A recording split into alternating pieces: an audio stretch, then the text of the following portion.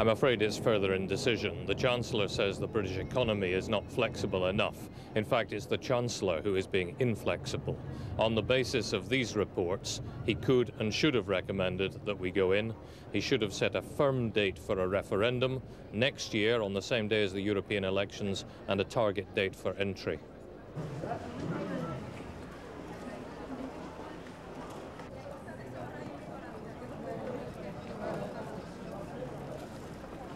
Ho paura che questo vuol dire che il suo indecisione è finale. La Gran Bretagna ancora una volta non ha preso questa decisione.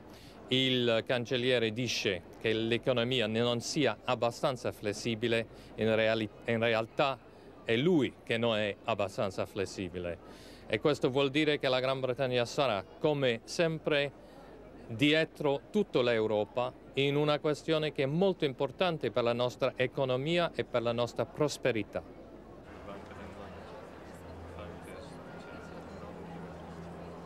Ça ne va rien résoudre. Le chancelier a dit que l'économie britannique n'est pas assez flexible. En effet, c'est le chancelier qui n'est pas assez flexible. Il ne veut pas prendre cette décision.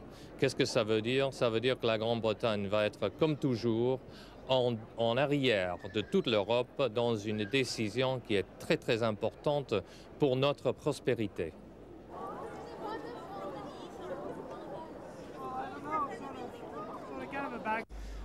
I think it's quite clear the economic tests haven't been met. The British people are quite clearly against.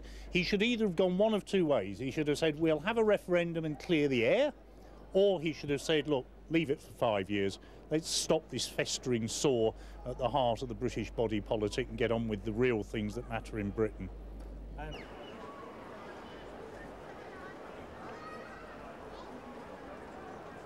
I think it's a very, very clear sign from the Chancellor today that he sees the future of Britain in the euro, the future of Britain as part of the single market being a natural progression forward into the euro.